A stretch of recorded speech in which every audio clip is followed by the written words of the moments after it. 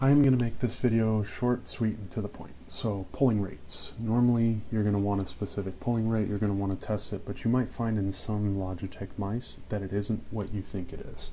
So you're going to see the number, assume it's there, but not realize that certain settings can affect it and keep it from being where you want it to be.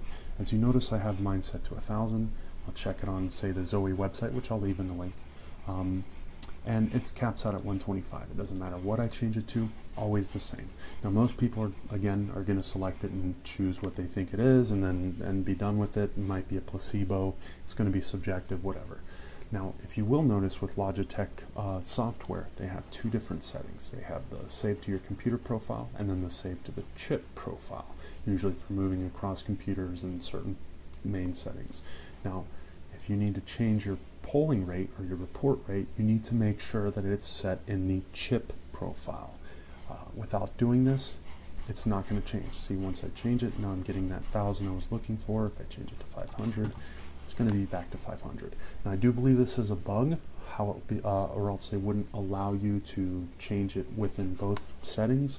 But no matter what I do, I have to have it changed within this. If I want 1000, I set it there.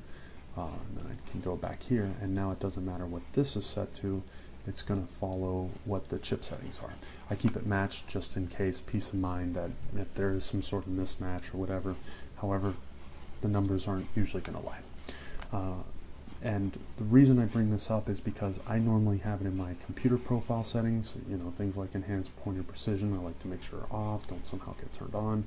And yeah, so I don't know what mouses are going to affect. I think I already said I have the 402, but I would like to know if you have a Logitech mouse, if yours is affected by the same.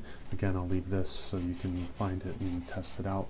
And also, sometimes I've noticed the site goes down. There's other programs. I might link those as well just in case. But I'd like to see your findings with what model you have, if it's just an issue in the software or just the firmware of this particular mouse.